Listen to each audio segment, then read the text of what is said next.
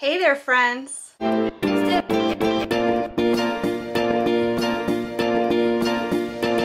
My name is Desiree, aka Mama Friendly, and I'm trying something a little different this year when it comes to our homeschooling. All of the main information is going to be found in the very first video of this series, which I'll link up here in case you've missed it.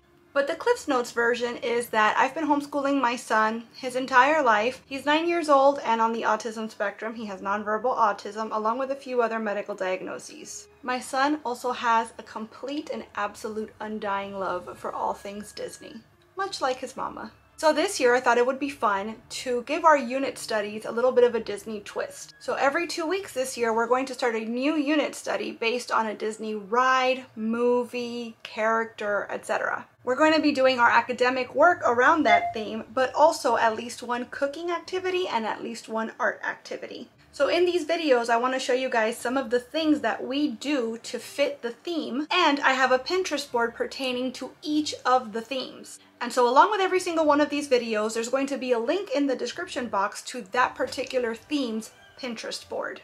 So make sure that you check those out because I am only showing you some of the things that we're getting into every week, but the board is going to have more activities and also activities for kids of different ages and different abilities. So with all that being said, let's get into our theme.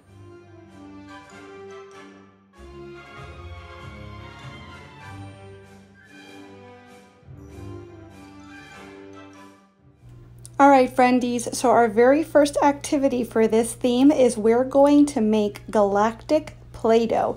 I'm going to have the original recipe linked in the Pinterest board, so you can check that out in the description box below.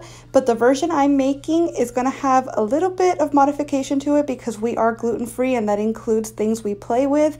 So instead of 2 cups of all-purpose flour, I'm going to be using 2 cups of gluten-free flour. You're also going to need a cup of salt, a tablespoon of cream of tartar, a tablespoon of vegetable oil, I'm using avocado oil, 2 cups of water, some black food coloring, and it says here 1/4 cup of glitter. You can use more or less according to what you feel makes sense.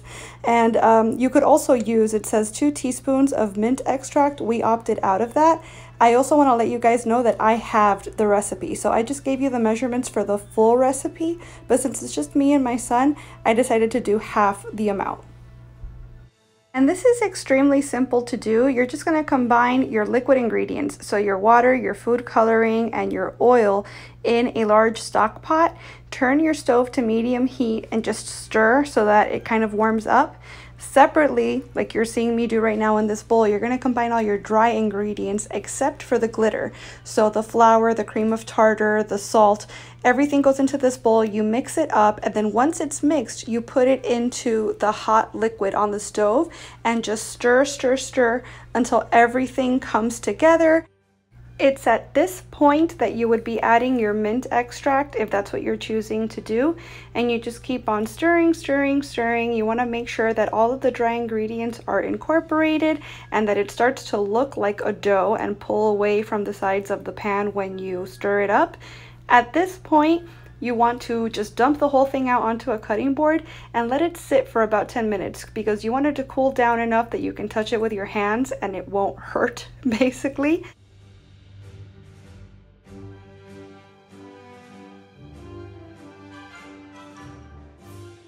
Once it's cool to the touch, you can make a small well in the center of the dough and add your glitter, and then you just knead it, turn it, fold it, whatever you have to do to get that glitter incorporated into the dough. And you're pretty much done. Do with it whatever you would do with your typical Play-Doh, but it looks so cool and sparkly and space-like, huh? I found these super cute counting and alphabet themed Star Wars books that my son absolutely loves. The great thing about Star Wars is that there are books of all kinds for kiddos of all ages and all abilities, all the way up to encyclopedias. So there's something for everyone.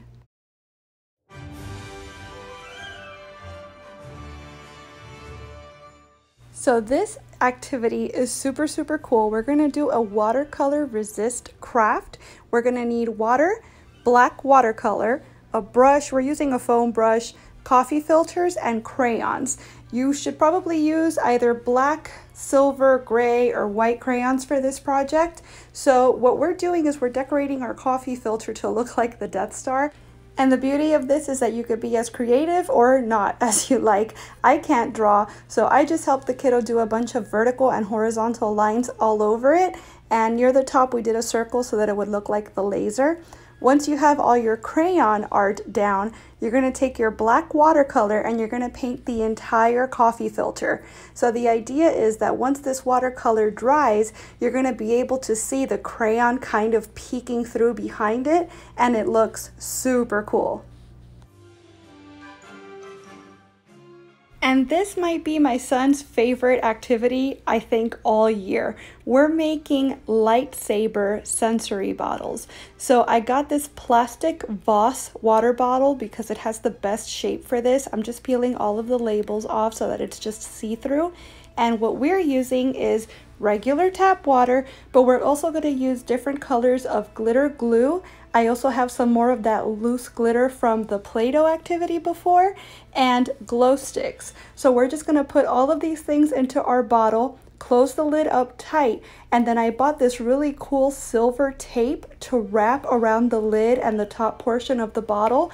And this is going to serve two functions.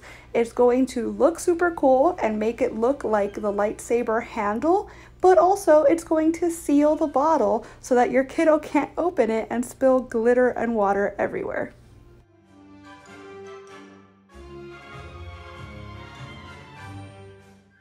So obviously Disney Plus is the place to be to watch any and all things Star Wars, but I wanted to especially show you guys this series that I just found.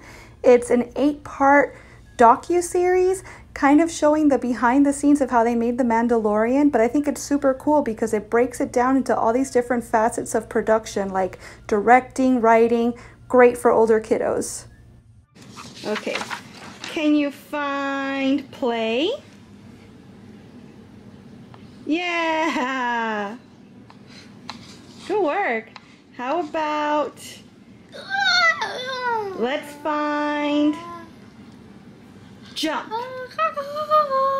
Good, yeah.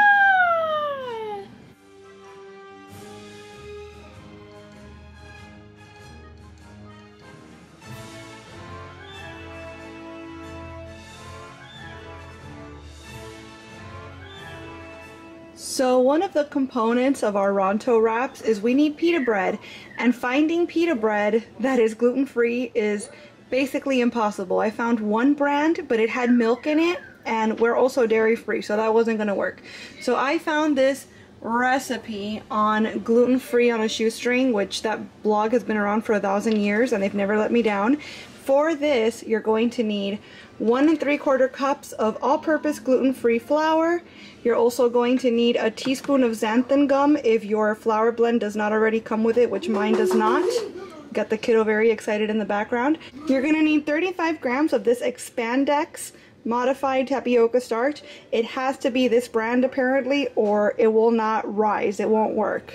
1½ teaspoons of baking powder, 1 teaspoon of salt, 1 tablespoon of a neutral oil like vegetable oil, canola oil. I'm using avocado oil.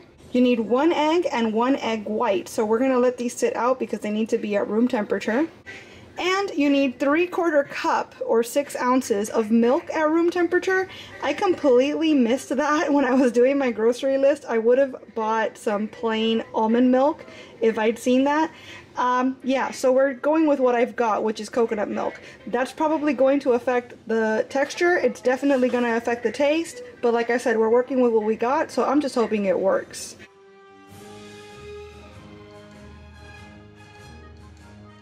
So to make these pita breads, you're going to want to preheat your oven at 400 degrees.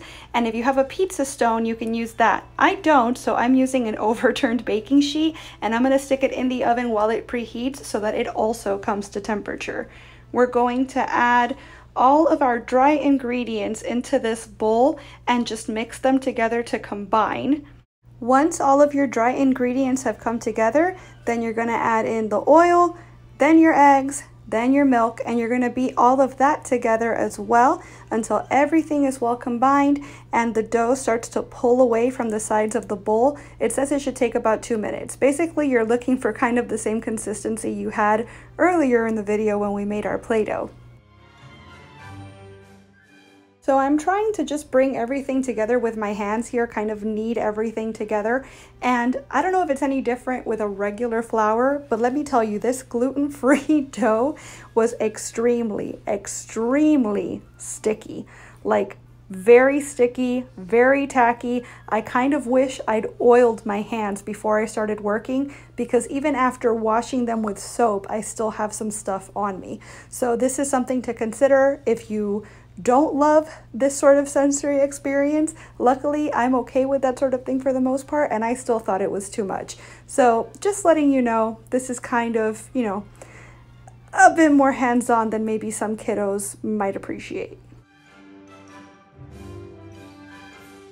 Luckily, my husband was nearby, so I asked him to move the bowl away from me and replace it with this pan that I had standing by with more gluten-free flour so that I could keep working the dough. I kind of rolled it up into a little bit of a ball, broke it up into 8 similar-ish pieces, and rolled those up into balls so that I can flatten them out with a rolling pin. And this was going to be the final shape and size of our gluten-free pita bread. So I'm baking these 4 at a time. Remember, there's 8 total. And remember that pizza stone we fashioned out of our overturned pan? We're going to take this parchment paper that they're on and just take the entire thing into the oven onto that baking dish. You're going to bake it for 2 minutes, and as quickly as you can, open the oven and flip the pitas over to cook for another minute. Then you're gonna flip them one more time, one last minute. They cook very, very fast, and I definitely think an adult should be doing this because there's always the chance that you're gonna get burned. Much better you than the kiddos. Now here's all 8 pitas done, and I don't know why, I'm not sure what the difference was, but there's the second batch on the left and the first batch on the right, and the second batch puffed up much more. Same dough, same everything, so I honestly don't know what the difference was. Maybe I worked faster the second time around, but there's the pita with its little hole. Again, it's going to be different if you use regular, not gluten-free flour, but then again, if you're not gluten-free, you could probably just buy pita at the store and omit this entire step. That is perfect. It doesn't have any funky aftertaste or anything, which I was worried about. Buddy, we made pita bread! So I believe I very briefly mentioned the reason that we're making this gluten-free pita bread is because we're going to make Ronto wraps, and this is kind of the signature food of Batuu, which is the planet, the Star Wars themed planet that you can visit when you're in Hollywood Studios at Disney World. So the Ronto wrap is a pita sandwich that includes a grilled pork sausage, roasted pork, coleslaw, and a white peppercorn sauce. So this is our attempt at trying to recreate this signature dish right here on Earth. So we have pork tenderloins here, and I'm seasoning them very simply. It's just garlic, salt, and pepper. I don't want the flavor of any one component to kind of take over the dish. I want everything to be as harmonious as possible. So I'm seasoning these, and I'm going to let them sit in the fridge for about a ½ hour to give those seasonings time to kind of permeate the meat. Now for the coleslaw, you can use something pre-made. I'm making up just a regular typical mayonnaise-based coleslaw so that we could put it on top. And again, I'm making this now, and I'm gonna let it sit in the fridge for about a ½ hour so that all of those flavors can come together, and it'll be ready about the same time as the pork.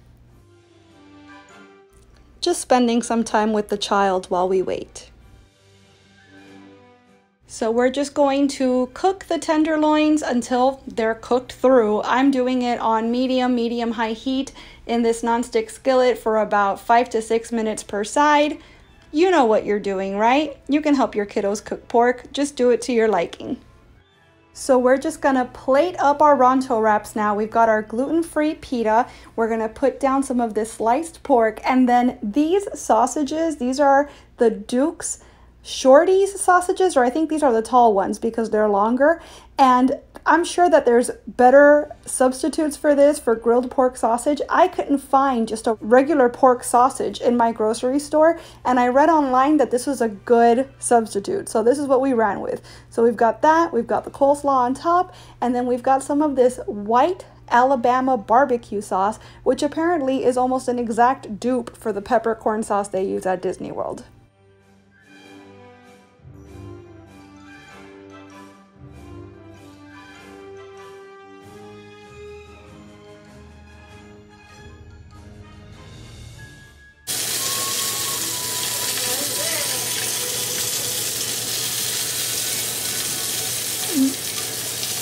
That is really good.